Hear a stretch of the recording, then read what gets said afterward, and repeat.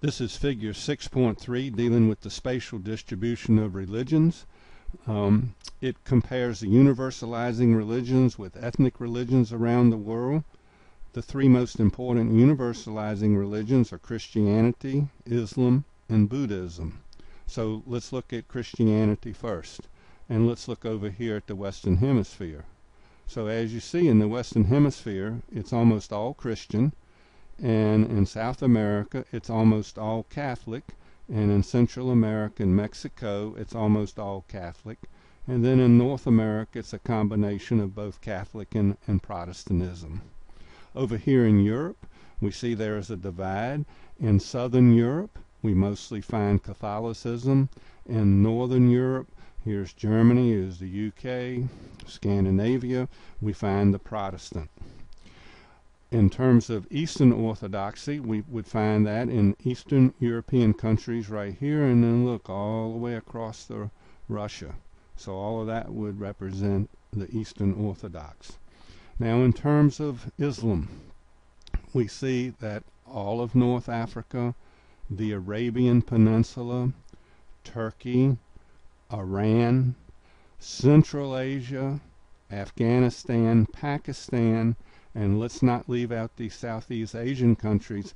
This would be Indonesia, this would be Malaysia, this would be Bangladesh. So all of these represent Muslim countries, and actually if you took Indonesia, Pakistan, Bangladesh, and India, that would be about half of the world's Muslims. So actually only less than 20% of world Muslims live in Arab countries. Now remember, we talked about back in the language chapter who an Arab was, and we said that not all Arabs are Muslims and not all Muslims are Arabs. So remember that Iran is not Arab. It's an Indo-European language family, the Farsi. And remember that Turkey is also not Arab. It has an Altaic language. So in this case, what we see here is that the North Africans, the Arabian Peninsula, Turkey, Central Asia, they are Sunni Muslims, whereas in Iran, they are Shiite Muslims. Also, you would find Shiite Muslims in the southern part of Iraq and Azerbaijan. This division between the Shiite and the Sunni Muslims is a split over the line of succession. And so way back, Ali was a cousin and son-in-law of Muhammad, so he led the Shiite sect, and the other 83% follow the Sunni sect. So this sectarian divide is a big deal, and you see what's happening with the war in Syria.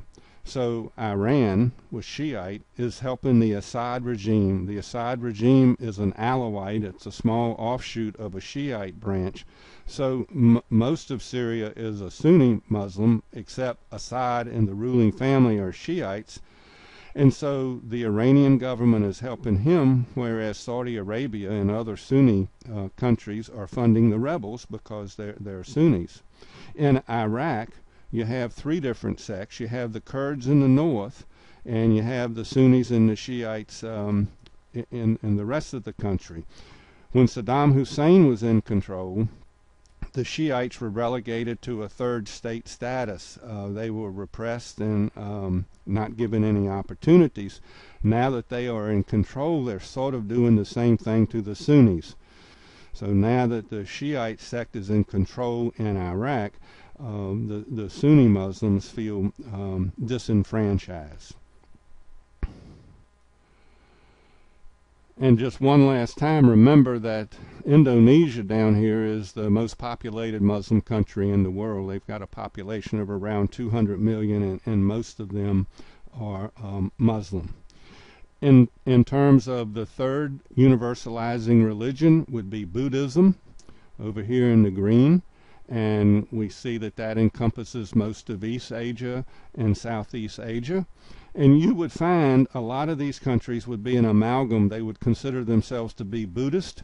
In Japan, they would also simultaneously consider themselves to be Shintoist and probably also Confucian, and they don't find any contradiction with that, so it's no problem. In terms of the biggest ethnic religion, down here in South Asia with India, we would have Hinduism.